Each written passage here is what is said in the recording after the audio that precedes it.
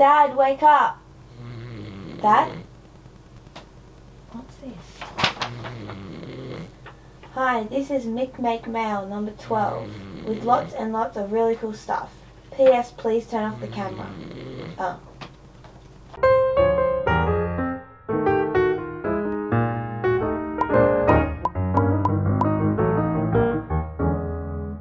So this mailbag, we're taking a look at this, and this. So a lot of these things were in previous mailbags. The Wii Thumbs, Logic Analyzer and dust sensors, they were all from, I think, almost 6 months ago. So I just haven't had time to actually run through a proper test of these things. I've been using this one for some time, but I actually haven't had a chance to test these things out. So anyway, let's have a look at them. So this one came from a MickMake mail number 1, I think. It was the very first one. And it's a fingerprint sensor from Shenzhen to you. They say it's based on the FPC1020, but if you look very closely you can see it's an STEMTerra MCU.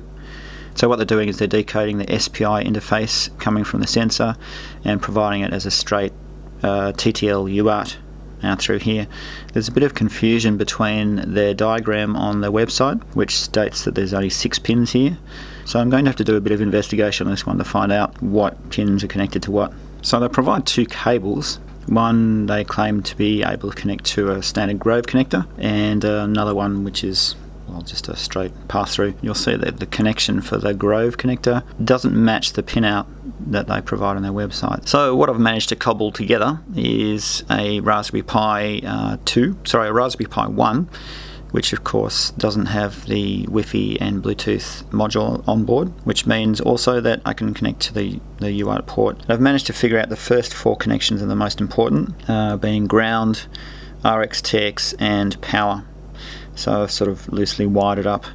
There's also a 5th connection, which is an interrupt, which I'll eventually connect up, but I need to get the basics working. So it's crow time. Thank goodness I got a new crow. And let's see what this thing's doing.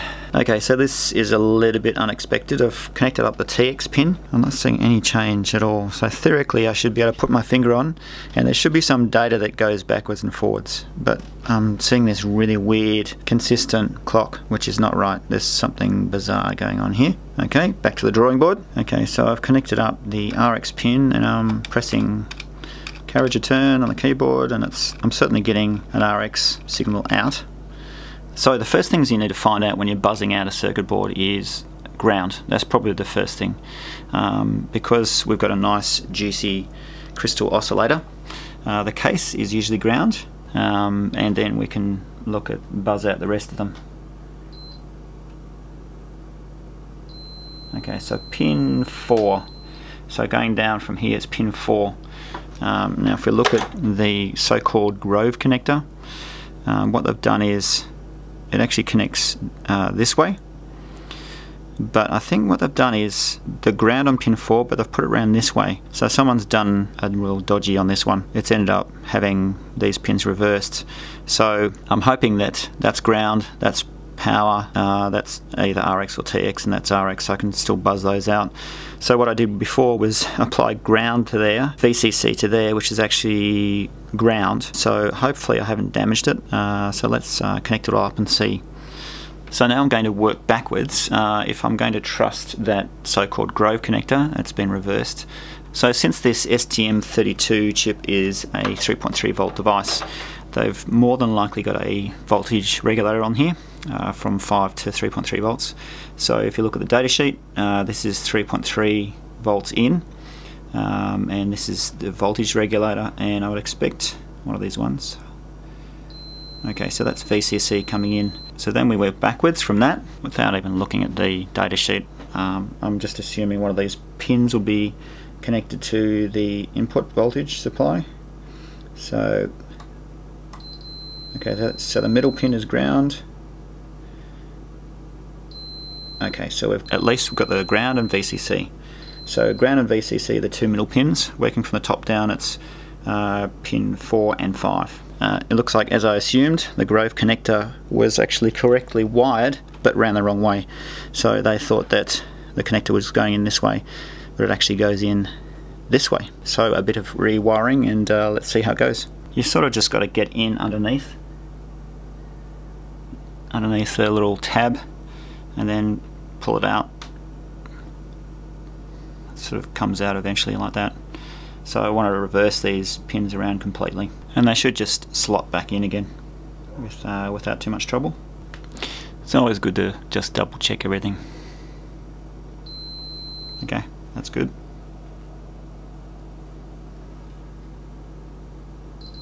Okay, perfect. Let's go. If this is the TX, I should be able to see some sort of response coming out of this crow. Set my crow to single shot mode, so I'll be able to capture any sort of rising and falling edges, just so I can see if there's anything coming out from anywhere. So let's poke around a bit. So all I'm doing is just putting my finger on the sensor, and I should see something coming out. So I'm not really getting anything. Okay, so I think I've completely buggered this STM32 up. According to their diagram, it goes ground, RX, TX, VCC, but according to me buzzing it out, this is ground, that's VCC. So just a word of caution, if you're coming across a board that you are a bit dubious about, you don't know the connections, buzz it out first. Don't go into it and connect everything up. It's a real shame, because had I actually buzzed it out properly, I would have realised that VCC and ground were actually around the wrong way. So I suspect I've completely buggered this up. Hopefully the capacitive touch module hasn't been buggered. Anyway, I might have some time later on this week to have another look at it, and then I might review this again in another MickMake mail. Anyway, next one. So here's another one I've had for a while. One of my mates who actually started this Kickstarter, the STEMTerra. If you haven't seen this before, it's quite a great idea. It's essentially a breadboard that has an Arduino compatible inbuilt. So it's pretty good. You can either power it by DC or USB. The other good thing is that it's Lego compatible. So hang on, let me go and get some Lego. Okay, so I got some Lego, and look, it just connects straight in, which is pretty nice. So it just sort of expands the possibilities. Hope my kids don't get annoyed at me for destroying their Lego creation. So look, that's pretty good. Connects to any of the Lego stuff. Let's crack it open and see what's inside. I actually need to get some guitar picks. So that's the insides of it. Looks pretty nice. So you can see the Atmega 328P and the Atmega 16U2. I think they've changed it to a 32U4. This is a pre-Kickstarter prototype that was sent to me by JP Liu, who's a creator. So it's quite a nice little board. So let's put it through its paces and see how it goes. So I thought I'd start off with an LCD display. Just get straight into it. Of course, I've had to put some headers on because the connector down here just gets in the way, unfortunately. So that'll fit in quite nicely. So let's chuck it on and power it up, eh? So before we get onto that, the STEMTerra works like any other Arduino Uno. So I just plug it in. You can see I've just programmed the STEMTerra with a standard blinky application. So let's try out the LCD screen. So let's see if it actually works. Ah, nice, look at that. Perfect. So essentially any hat that you want to put on, it'll just work straight off because it's Arduino Uno compatible. It just, everything will just bolt on and just work. Nice. So in terms of the connections, you've got the standard Arduino Uno compatible there, and then you've got the other Atmega 32U4 there.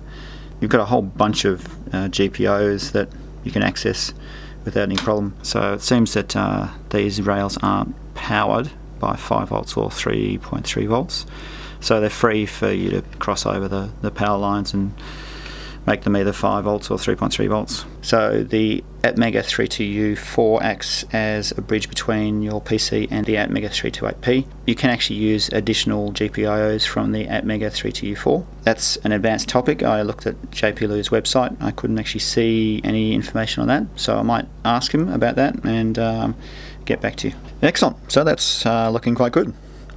So that's the STEMTerra. And if you want to pick up one of these, I think it's available at SparkFun, Adafruit, and also a couple of Australian stores as well. So that's quite a nice little board if you want to do some experimentation and have it in a nice little easy form factor. Anyway, so what do we have next? So here's another one that I didn't actually include in a mailbag because it was sent to me by one of my mates, Keen Maisels, who runs a consulting company called Keen Electronics in Mount Ku-ring-gai. It's a SmartiPi Touch, and I thought I'd put it all together and see what it's like. Let's crack it open. You get all the mounting points, Lego sort of piece, all these sort of mounting points. This is for a camera, cables, banner, oh yeah, double HDMI cable as well. Oh, and this is the screen, which is a straight 7-inch touch display.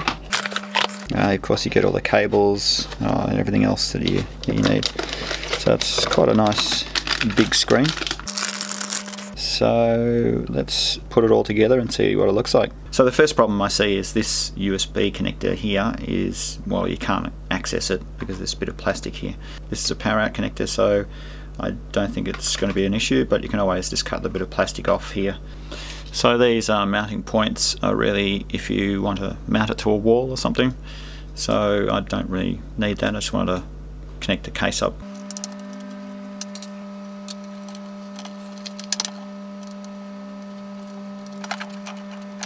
So then screw the LCD screen of the SmartiPi case. And the fourth screw is underneath the panel, just here. There you go, Bob's your uncle. The Raspberry Pi will of course sit in here quite snugly, located on those little pips. Of course, if you want to be able to connect up your screen, you need to be able to connect up the ribbon cable first. So let's just undo it all and put it back on again, eh? Now when connecting the LCD panel cable, make sure you get it up the right way. It goes up this way and slots in.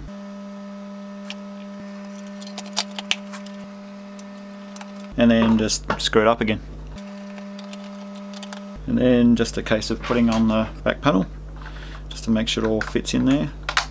There's two ways of powering up the LCD screen. You can either connect it using these cables that are supplied, or else you can use this cable, which is just a double power cable.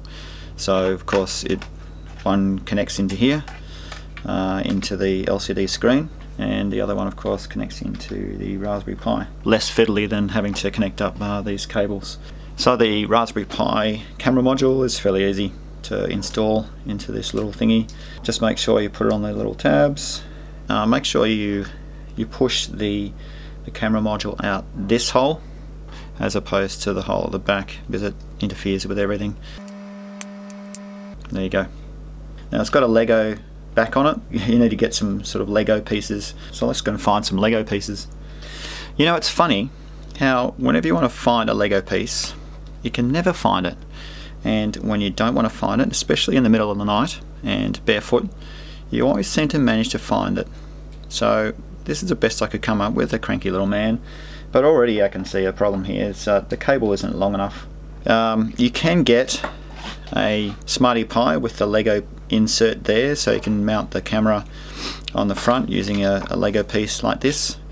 But I didn't get one of those. So let's fire it up and see how it goes. Of course, when you first power it up, the Raspberry Pi should just recognize it all and just work straight off. And there you have it, straight up, nice.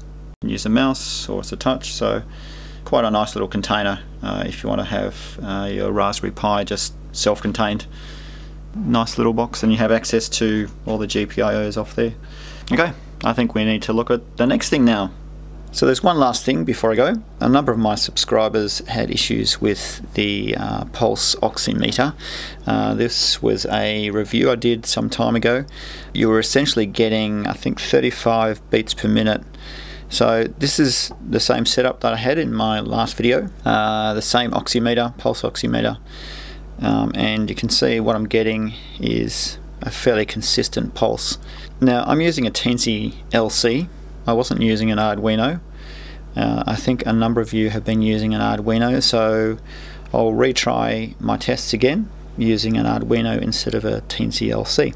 So here we have exactly the same setup using an Arduino Leonardo, and if I put my finger on the sensor, it reads, you know, roughly 80-90 beats per minute. So I can confirm it actually works with that issue, both on Arduino Leonardo and also a Teensy LC. So I'm not sure why those people are getting those sort of issues. Bear in mind that I had to put a pull-up on the I2C bus. It's a 10K. You don't really need a 10K. You can probably get by with a 4.7 kilo ohm pull-ups. It needs to be on 5 volts. So make sure you tie it to a 5 volt line, not 3.3 volts. So possibly that might have been an issue. But look, I can confirm that it actually does work. Works well, and there's no issue there.